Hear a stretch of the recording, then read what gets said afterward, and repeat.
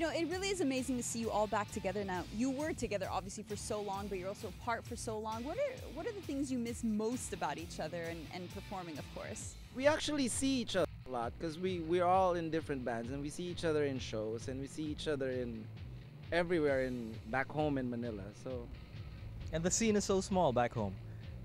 We kind of run into each other at the next show, and it's like we never really were apart.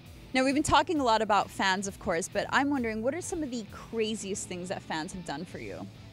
just right now, somebody came up to us with a guitar, and she traveled all the way from the States Wow. to Dubai to see the show tomorrow. So that's pretty crazy. Now, as I mentioned, our fans went a little nuts when they found out we were meeting you guys, so we told them that they could send through their questions. So I do have a fan question I can start out with from Teja Varma. Do you guys think the Filipino music industry is truly going global with the frequent tours to Dubai by Filipino bands such as Sponge Cola and now the Eraserheads?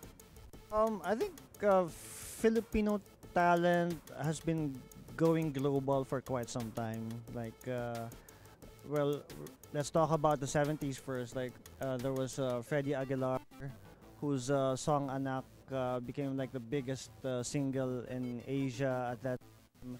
And then there's Lea Salonga, who, yeah, of course, made it big on on the West End and Broadway. What I'm saying is that I think every generation has its own like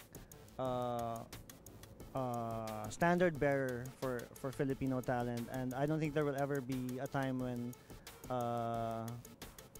Filipino talent will not be noticed by by the world. Okay, now this one's from one of our viewers called Daisy, and she's asking you, any new songs or a album for the comeback reunion? I can't wait to watch the E-Heads. I love you.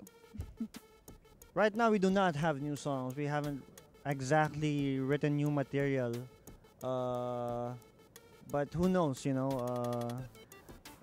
years ago, we said we wouldn't ever get together again, and I suppose it's not really good to say that we're not going to record again. But right now, we really do not have any plans because probably because it's we didn't have time to sit down yet and talk about it. So we're just concentrating right now on the live shows.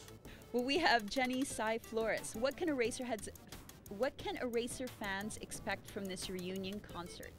Face melting rock. That sounds pretty good to me. Or pop. Or pop. Or jazz. Punk rock.